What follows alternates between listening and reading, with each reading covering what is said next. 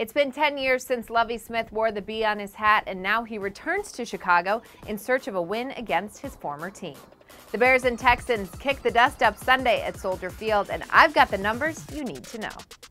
139.5.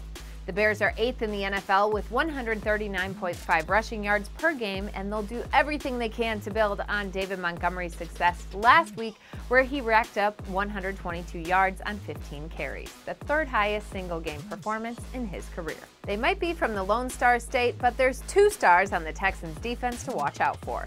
Jonathan Owens and Kamu Grugier-Hill have 25 and 23 combined tackles respectively, good for first and tied for second in the NFL.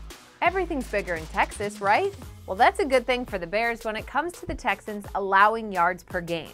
That number for Houston is 433.5, the second most in the NFL, so the Bears offense needs to capitalize on that.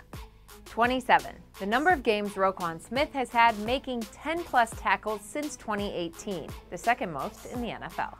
7. The Bears defense is 7th in the NFL with 9.43% sacks per pass attempt. Travis Gibson had 2 sacks last week, and Robert Quinn got his first of the season, making 102 for his career. That's a look at your Bears-Texans matchup by the numbers.